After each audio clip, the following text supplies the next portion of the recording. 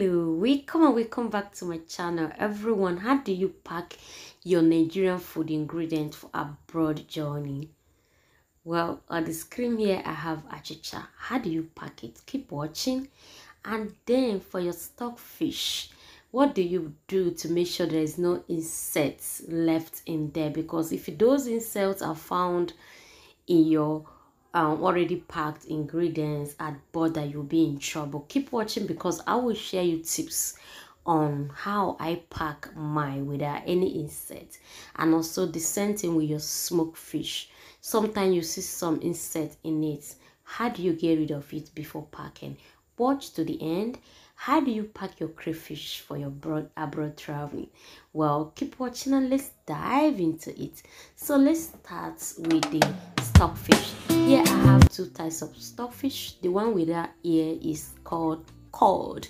Nigerians know the one called cod. It's the aroma takes over everywhere when it's cooked. And then we have the one with ears known as apama. Let me know at the comment section the English name for those stockfish, everyone. So now for me to make sure there is no insect, what I usually do is to make charcoal fire and then put them like roasting it again. Now if you don't have that, feel free to use your oven. Just put your oven on a medium heat and keep this to like you're heating it up for some minutes, could be 30 minutes, to ensure that there is no insect, because sometimes this dry fish, you notice there are insect inside them. So after that I go in to pack them inside a big gallon ziploc, but this wasn't working, so everyone, I have to like empty some of it and divide it into two. So that is what you see on the screen. I have to pack it into 2 gallons. So first, for the stockfish, I always make sure that there is no insect by taking my time to heat them up again on fire, then shake it to make sure there is no one falling off, because that could hinder you from taking it at the border to the wherever your location may be over there. So next is our almighty achicha, that is dry cocoyam. This is very healthy food, so it's super fresh. So this one don't need any heating up because of insect. So I'll go ahead and just pack them, but at the same time I have to be careful. Like what you see on my hand is a very old one, the one that is already bad, so I have to make sure I remove that, because that could equally breeds insects if it takes time for you to get to your destination, and that may also hinder you from taking it, because you can be asked to keep it because it begins to breed insects. So after packing it, as usual, I always make sure that all the airs inside my ziploc or my gallon bag escapes, and to do that I always lie it on the flat, open the mouth, and then make sure the air goes out, escape. Exactly what you see me do on the screen. Doing this helps it, because if you leave the air in there, there's possibility that it's going to sweat and then spoil your dry ingredients already. So after ensuring that all the air escape, I quickly lock it. I will do that to the next one until I pack this achicha very good. Everyone, so achicha goes with fio. In my last video I asked what is the English name for fio. I don't know if I got that right answer. Okay, I could just call it local beans or oil beans. So I'll go into to pack this, and I will still do the same thing, making sure that all the air is escape before tightening it. So that's what I'm trying to do now. Put it flat.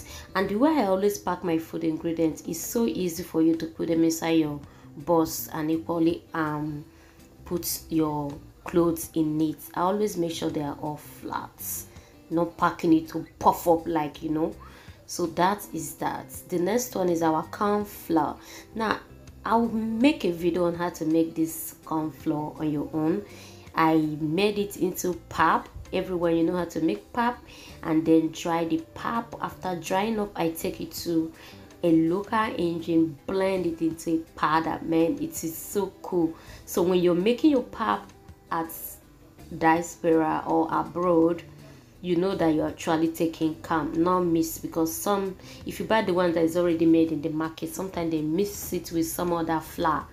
So here, after packing this calm flour, the next thing I do is also open it to make sure the air escape. Everyone, let me know at the comment section what you guys think about this food pack for abroad. Joining everyone, do you like it? Do you want more of it? Let me know in the comment section.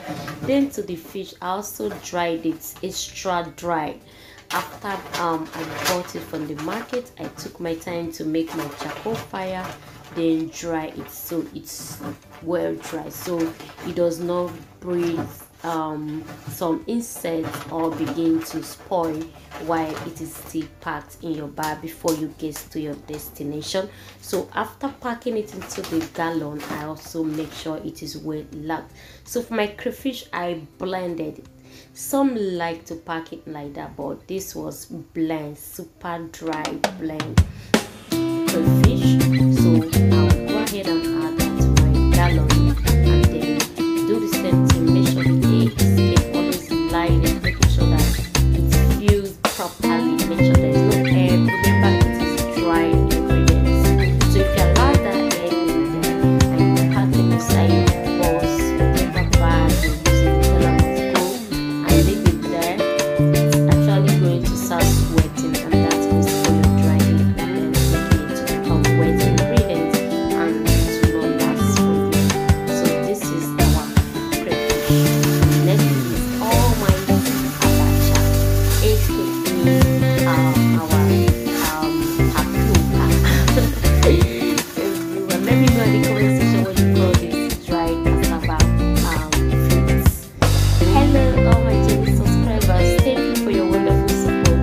If this is your first time, you are highly welcome. If you are returning, thanks for returning. 2 videos are updated every week on this channel, everyone. And I also have playlists on Nigerian food, Nigerian recipes, healthy drinks, weight loss, maybe all the ingredients, party fried rice, party jollof rice.